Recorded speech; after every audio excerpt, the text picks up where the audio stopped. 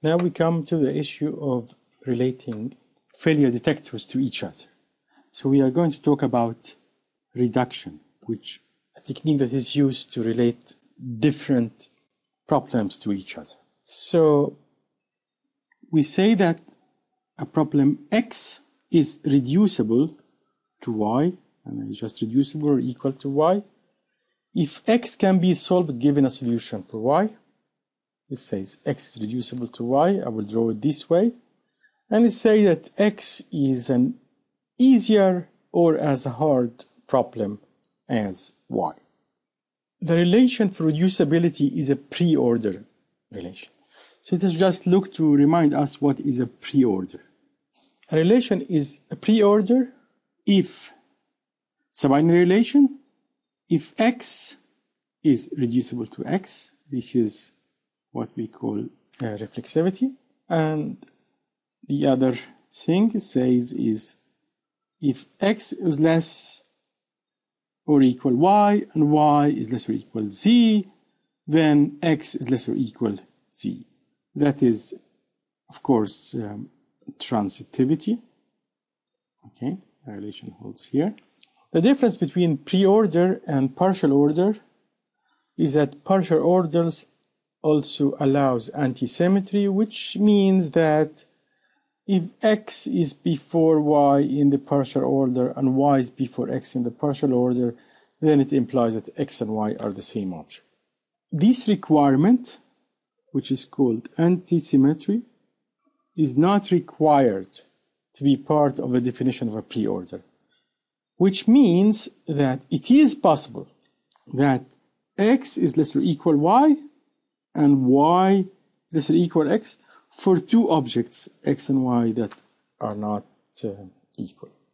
Two different objects, basically. So reducibility is a pre-order relationship.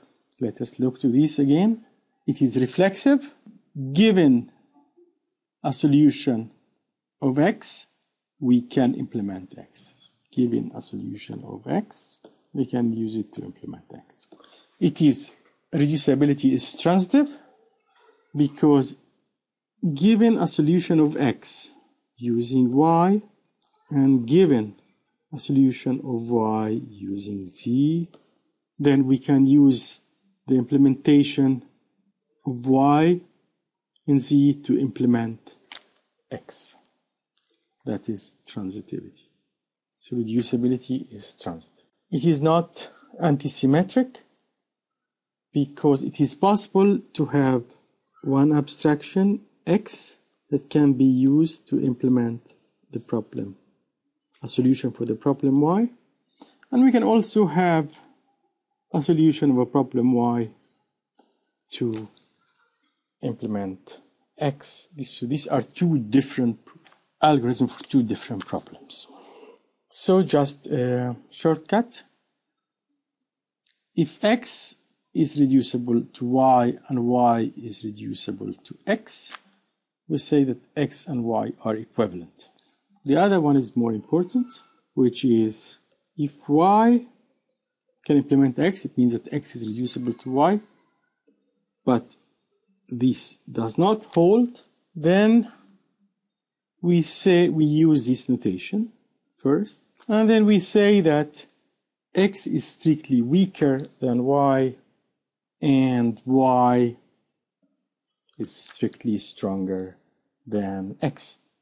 So let us now relate reducibility to our different kind of failure detectors. So we know that if we have P, we can implement diamond P, eventually perfect failure detector, because P always satisfies diamond P's property.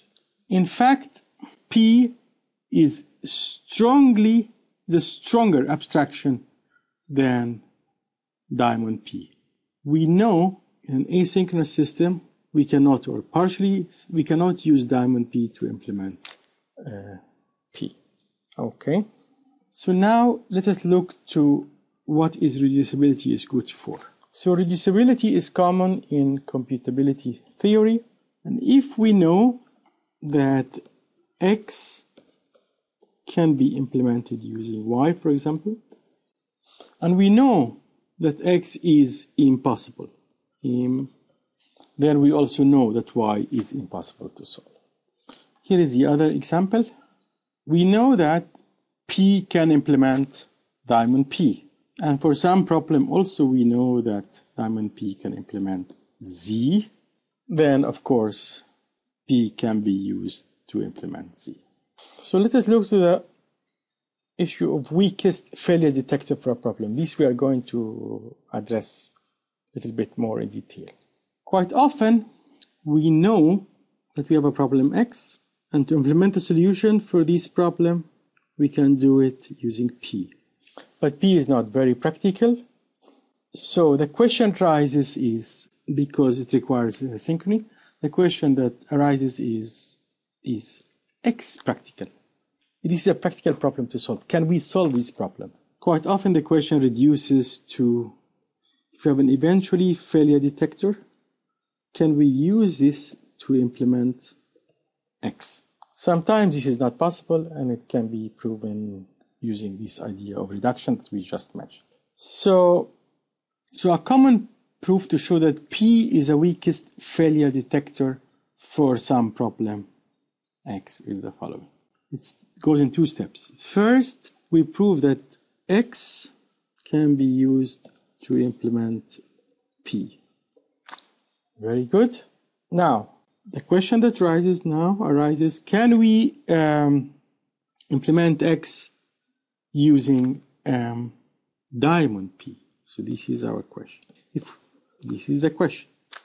If we assume that we can implement X using diamond P, it means we can implement P using diamond P. But this is contradiction, which therefore we can say that we cannot implement X by a weaker failure detector than P. So which means that basically diamond P is strictly weaker than X.